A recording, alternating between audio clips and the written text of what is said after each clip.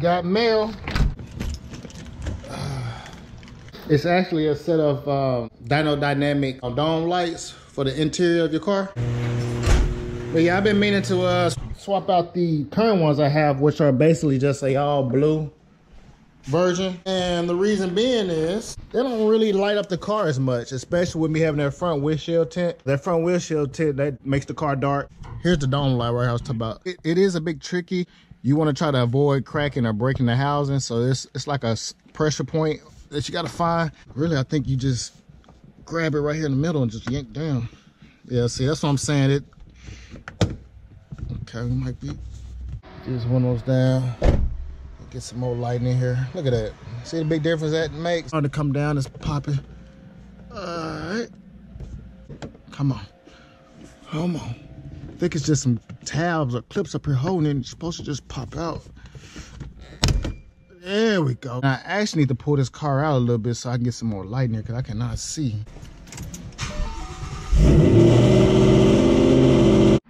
Okay, that's much better. I can see a whole lot better what's going on. Hopefully you guys can see as well.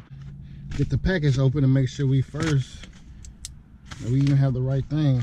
I ordered this from Dyno Dynamic. I ordered it straight from their website. It cost me around about $8.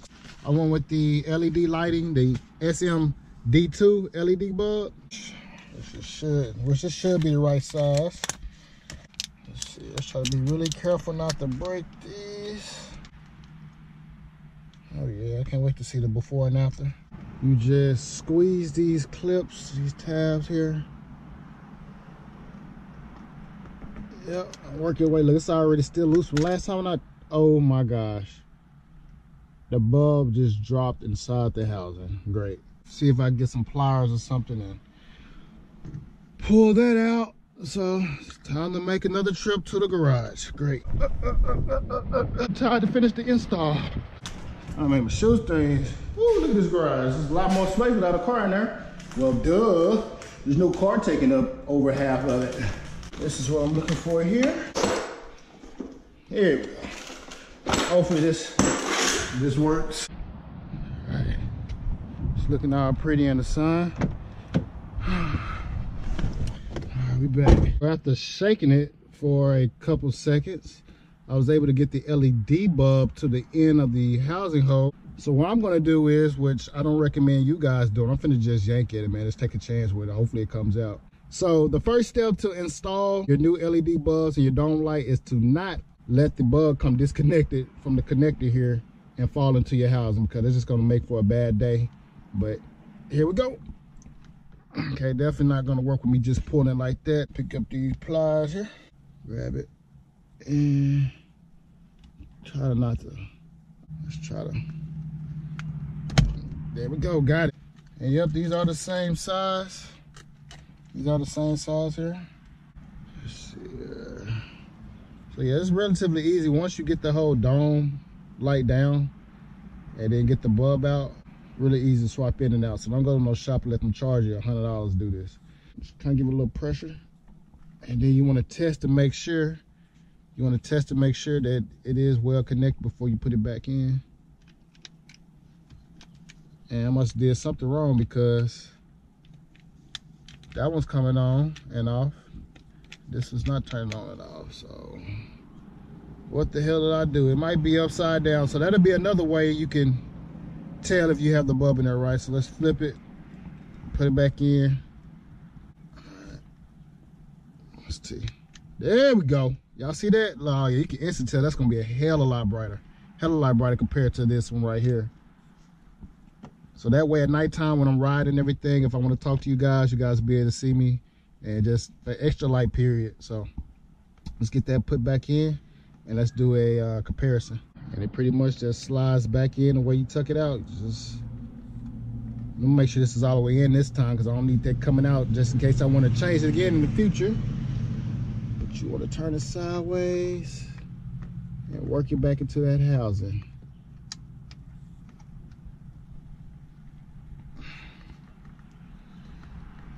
Work. I think I'm so scared that this plastic don't snap or something. So it's that simple. Don't be like me and prolong the process. This literally should take you about 10 minutes. What I did was, you see, I just pretty much just kept pushing, applying, and it eventually went in, and it's gonna pretty much snap right into place once it gets in. But let's do a comparison real quick just to see how big of a difference. Oh yeah. All right. Oh yeah. I mean, that's darker, but that one right there, I can tell that's gonna be a whole lot brighter. At least I say that now. We'll see once I get in the car at night and try it. All right. Now let's just go ahead and get this other one swapped out, and we'll be all good. We button her back up. Got her. Don't fall off this time like your brother did. Come out, come out. There we go. That was a lot easier. Blue LED bulbs for sale, $100. It came out of a Shelby GT500, so you know it's legendary. It's very rare. Just hit me up in the comment section. Go to my IG. LED blue bulbs right here. Came out of 2014 Shelby GT500, $100. All right. Be crazy to pay $100 for some lights like this anyway. All right, just pop this back in. Look, simple as that. Every time I say simple, it seems to be a little bit more complicated. All right, do a test to make sure that it's working. All right, so that's not hooked up right. The light's not coming on, so we're gonna pull it back out and swap it around. Each side seems to look identical. I don't understand why it matters which side the LED bulb is turned in, but obviously it does. Or this LED bulb just doesn't work because I done swapped it around, it's still not working. Oh, okay, hold on. Am I tripping here? Maybe my power to the car turned off all the way. Okay, that's what it was. So yeah, it's on now. I think you get like 10 minutes once the key is turned back off to do what you got to do before the battery just completely turns off. Yeah, that's good though. We got that all set. Let's put it back in the housing and we'll button it back up and be good. Like I said, I just had to give it a little bit of pressure last time to get this back in here. Hope it, there we go. There we are. I tell you boys, there we go, finally. All right, there we go. That's the end result here. Wasn't too bad. And let's basically there's 2 tabs right here on each side, and you just pretty much put them back inside these holes up here. Right here. And right there. That's where these tabs, these clips gonna go. Well, you wanna attach these, right here behind this liner first. So basically it looks something like this. You attach this behind the liner, and then you'll pretty much put your hand up here and then put your, see if this should line up. There we go. There we go. Just like that. That's how you install some LED bulbs in your Mustang. I'm pretty sure it applies with the newer Mustangs as well. I think they have pretty much the same exact housing set up. But the true test is gonna be tonight inside the garage. We're gonna see how bright they are. Cause right now, honestly, I mean, you can tell a big difference. I don't know, would it being bright outside? I don't know yet. I just don't know. Hope this doesn't be disappointing. Yeah. Well, let's see what else Dyno Dynamics sent me. Yeah, a nice little sticker here I can put on the car. Dyno Dynamics. So we got some instructions. They carry a 3-year warranty on their products. Back every product. That's what's up. These are actually the guys I went with to purchase my LED headlights and the fog lights. You know, the multicolor changer ones. Matter of fact, these right here.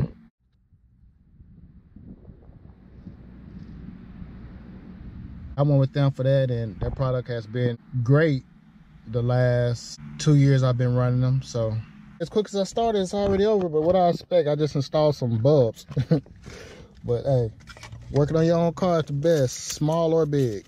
I'm gonna get the car back inside the garage though, and I will meet you guys here tonight. Well, not here, but yeah, inside the car, but not here where I'm parked at, but inside the garage, parked there. Doing too much? All right, just listen to that then. I'm gonna give you guys a walk around. This don't never get old, man. I know you guys enjoy it too. That reminds me, I need to put my tag back on. I'm gonna make sure I do that as soon as I park it. Hey, ever since I switched out the MagnaFlows, my car hasn't been nearly as loud, of course, with the stock exhaust on. So now I have to pull inside enclosements so that my car sound louder. Sound a little bit louder.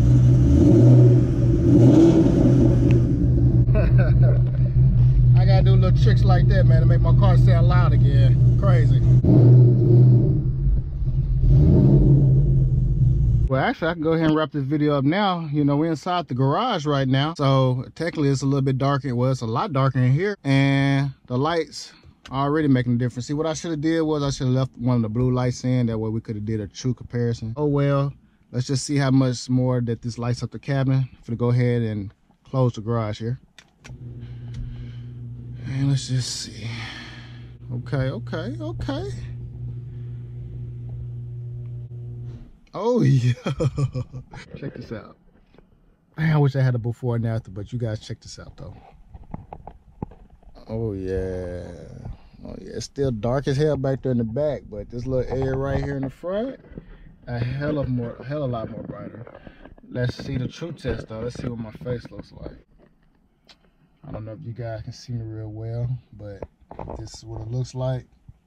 Hopefully I'll be able to vlog with this lighting at nighttime inside the car. So I don't really know until I get to my editing to see exactly what it looks like. Or actually I can pull it up here on my phone. And it looks crappy. Are you serious? Really? Why? Why though? I think I might know what it is. See over here, we have a control here where we can turn like the lights on and off as far as inside the cabin. And this might be turned down. It is right here. Still can't really see it. It might be turned down, that's why. Let's see if it does anything different. No, that doesn't control that, it just controls this stuff here. Dang. I don't know, I'm not gonna rate this product a bust just yet because just because it doesn't suit my expectations, it might still suit someone else's. I mean, overall, I mean, it does look good though. It's just not brightened up as bright as I expected it to as far as vlogging purposes. If you guys have any other LED bulb recommendations, you guys let me know. I need this car to be as bright as possible, especially like I said with the tint and everything. I need lighting here. But yeah, that's pretty much how you install the LED bulbs. Doesn't necessarily mean you're gonna be happy with what you install, but that's how you do it. Hey, everyone likes a happy ending, but I'm a realist. I'm gonna share the good and the bad. I'm not gonna always throw content on here that's just always have a happy ending. We all know that's not how the world really works. You guys can always be behind the scenes with me as far as daily videos or weekly videos that I upload. It's gonna be in this rawest form and delivered to you guys. So I just figured that's what works best to me. But yeah, peace.